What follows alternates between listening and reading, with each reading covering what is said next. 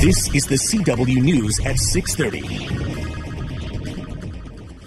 First tonight on the CW News at 6:30, police want to know who made their way into a home in the Museum District and robbed two men at gunpoint. It happened just before 1 this morning in an area where we rarely hear of violent crime. I spent the day speaking with neighbors there, and tonight even the neighborhood association is speaking out.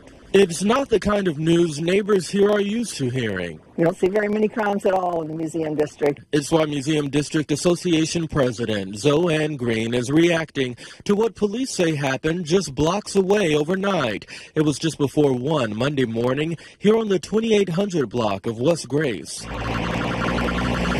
Officers say several armed men made their way into a home, making off with guns, cash, and electronics belonging to two men inside. The victims told police they don't know the robbers. I've had stuff stolen out of the backyard, out of my car. Within the past couple of weeks, Tim Shaka has been the victim of crime, but nothing as serious as this. Got good neighbors here, good neighbors over here. They're all pretty quiet. It's why the neighborhood is uniting, as it always does, whenever crime hits close to home. We're always telling our residents to be aware, look around, leave your front and back porch lights burning from dusk to dawn every day. I think the criminals are going to go where they may feel like they have more opportunities to commit their crime without consequence. And we don't send that message to the Museum District. And though Shaka lives on the same block as this morning's home invasion and robbery, he's concerned but not worried. Do you feel safe? Most of the time I do, yes. But I know how to take care of myself, so. Well, although the victims told police they do not know the suspects, investigators cannot confirm for us just yet whether this incident is random or targeted. Just into our newsroom, Richmond police make an arrest in a weekend murder. 20-year-old Malcolm Bailey is charged with conspiracy to commit murder and the death of 23-year-old Tremaine Thompson. Officers found Thompson suffering from gunshot wounds early Saturday morning in the 2000 block of 2nd Avenue. He later died at the hospital. There is new information in a death investigation now being classified a domestic-related homicide. 43-year-old Andre Taylor is charged with second-degree murder in the death of Virginia Thomas. Officers found her with a serious head injury late Friday night in the backyard of a home on North 24th Street. Shortly later, she was pronounced dead at the scene.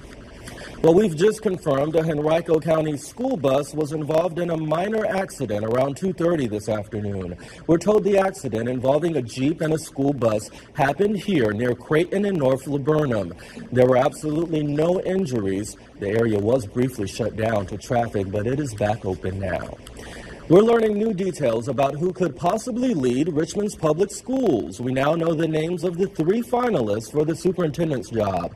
Our Laura Geller is at City Hall with a closer look at the candidates and how you can have an input on who's selected. CW News.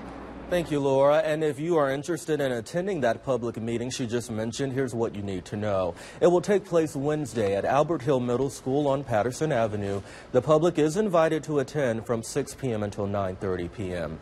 Well, it is a budget with no new taxes, and it could be Governor McDonnell's last chance to shape Virginia's future. The outgoing governor wants to spend $96 billion in a blueprint that covers a 2-year period. But Governor-elect Terry McAuliffe could come in and make major changes. So Mike Valerio spent the day at the Capitol, and he has all of the details for us. CW News. And we've been in touch with the McAuliffe transition team. They haven't named any specific changes just yet, but trust the CW team to stay on top of any changes as the General Assembly gets underway in just a few days.